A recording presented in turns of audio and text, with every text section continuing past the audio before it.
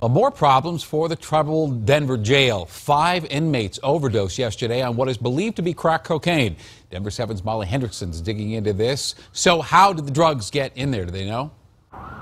At this point, they don't know. That's what they're looking into. Now, typically when an inmate is brought here to the jail, they have to go through a metal detector. Then they have to take a shower. They're given a uniform before they're taken into one of the pods. Now, we know these 5 inmates were all being housed in an area that houses longer-term inmates. So either those drugs came from another inmate or somebody on the inside.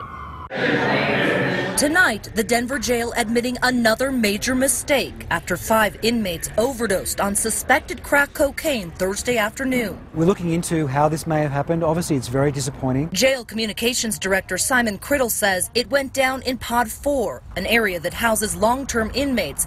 All went to the hospital and survived. When we put the drug dog through the cell area where they were, the dog did not detect any drugs that remained there. The overdose comes on the heels of this 2015 review of the Sheriff's Department.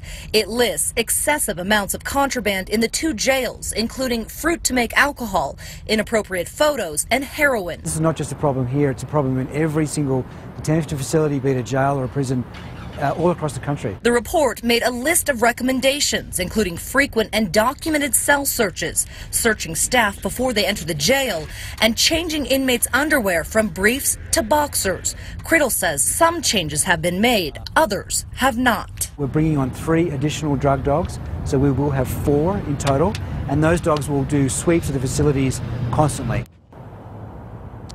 Now, we do know there is surveillance video, but until the investigation is wrapped up, they're not releasing it. We also know the independent monitor is working with the jail to figure out how this happened. Tonight, 4 of those inmates are still in the hospital. 1 is back at the jail here. Reporting live in Denver, Molly Hendrickson, Denver 7.